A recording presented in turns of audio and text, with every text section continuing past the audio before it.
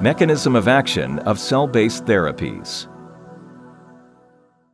Stem cells are self-renewing undifferentiated cells that can have the potential to differentiate into any organ-specific cell, depending on their origin. They can be characterized as either embryonic or somatic or adult stem cells. They differ in their potency and differentiation capacity depending on the tissue of origin. Thus far, hematopoietic stem cells, or HSCs, and mesenchymal stem cells, or MSCs, have emerged as promising cell-based therapies for severe refractory IBD cases. HSCs can be isolated from the bone marrow, umbilical cord blood, or more commonly peripheral blood of an individual and eventually transplanted back to the same individual, autologous. These stem cells can also be received from a matched donor, allogenic, for potential cell-based therapy. HSCs are progenitors of both the myeloid lineage, monocytes, erythrocytes, macrophages, neutrophils, and dendritic cells, and the lymphoid lineage, T cells, B cells, and natural killer cells, and are capable of migrating to damaged tissue and differentiate into immunomodulatory cells in order to restore normal gut mucosal barrier function and reduce inflammation. Like HSCs, MSCs are also multipotent self-renewing cells that are capable of differentiating into several types of cells and are present in various tissues of the body.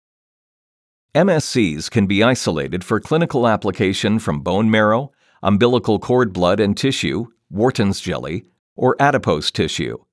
MSCs derived from adipose tissue are easily extracted in large quantities with reduced morbidity and discomfort for the donor. The underlying immunomodulating mechanisms of MSCs are still unclear. However, studies have reported that MSCs exert their influence on the target cell by associating with them in a close proximity, and not solely via cell-to-cell contact signaling. Due to their low immunogenicity, MSCs have certain advantages over HSCs in regards to therapeutic transplantation. This property stems from their low expression of MHC1 cell surface proteins, as well as a lack of MHC2 and co-stimulatory proteins. As such, the need for chemotherapy in MSC transplantation is eliminated, whereas it is necessary in HSC transplantation. Another benefit is that unmatched allogeneic MSCs can be utilized in the transplantation procedure. MSCs also offer an advantage to mid-sized transplant centers as they can be mass manufactured more readily. Both HSCs and MSCs have immunomodulatory effects that can downregulate mucosal immune reactivity and promote tissue healing. Indeed, HSCs and MSCs have emerged as a promising therapeutic option for severe refractory Crohn's disease cases, such as refractory fistulizing perianal Crohn's disease. In perianal Crohn's disease, the objective is to deposit MSCs locally in fistulizing tracts to downregulate the local immune response and promote wound healing.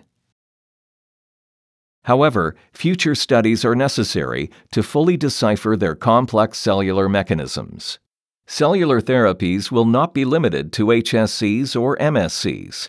Other cellular therapies, such as induced pluripotent stem cells or iPSCs, will also likely be explored in preclinical settings.